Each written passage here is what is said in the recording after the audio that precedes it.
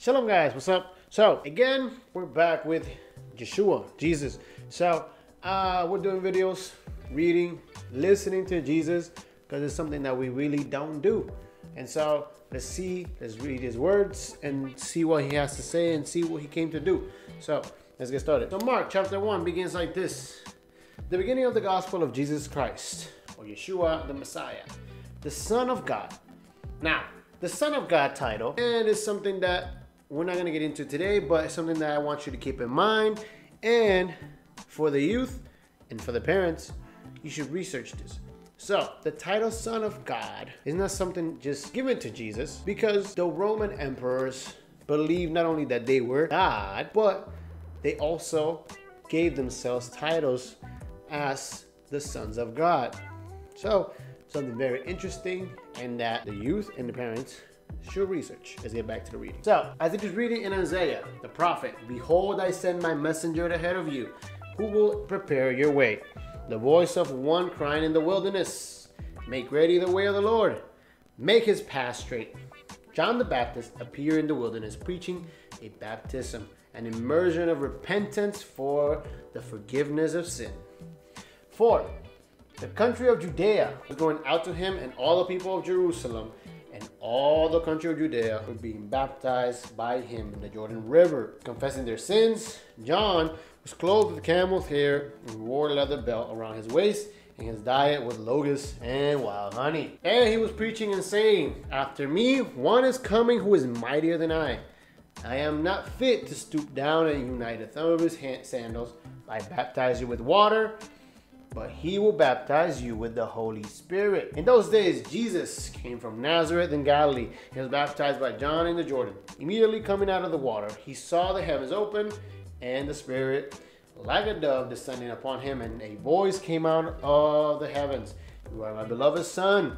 In you I am well pleased. Immediately, the Spirit impelled him to go out into the wilderness, and he was in the wilderness 40 days, being tempted by Satan. And he was with the wild beasts, and the angels were ministering to him. Now, after John had been taken into custody, Jesus came into Galilee preaching the gospel of God, the good news. So, another fun fact is that this good news was also preached by emperors.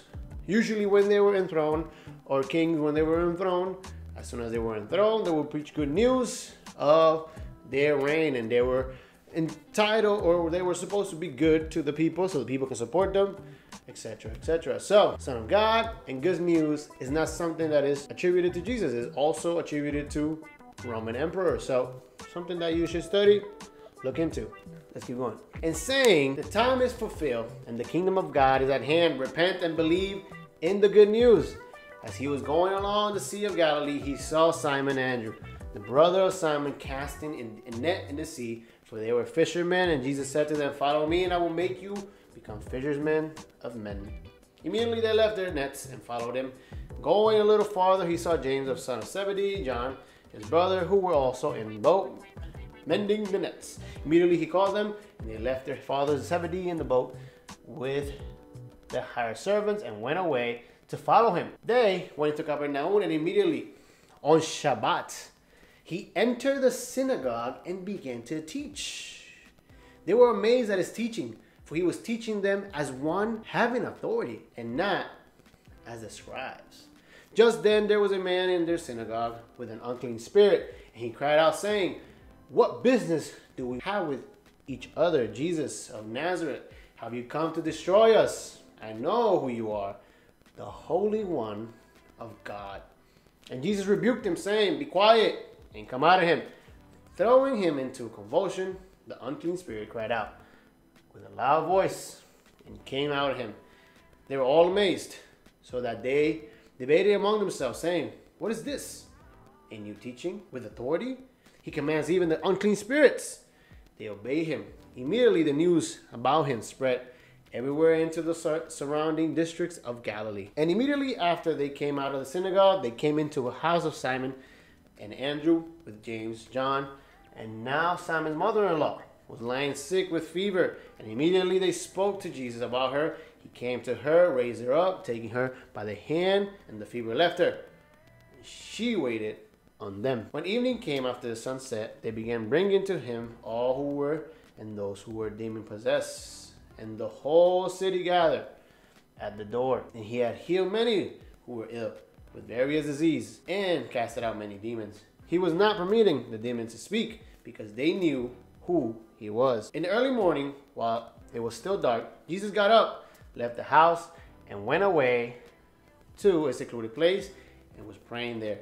Simon and his companions searched for him. They found him, and he said to him, "Everyone is looking for you," he said to them. "Let us go out somewhere to the town nearby so that I may preach there also, for that is what I came for." He went into the synagogue throughout all Galilee, preaching and casting out demons. We're going to stop there for now. So I'm going to give you questions because I have questions. You know, Jesus has another fun fact. Jesus himself never stopped at a Gentile community. As we see, Jesus went into synagogues and taught. Now, something that you should go and research, and I'm giving you a lot of stuff so you can research because I don't want you to take it from me.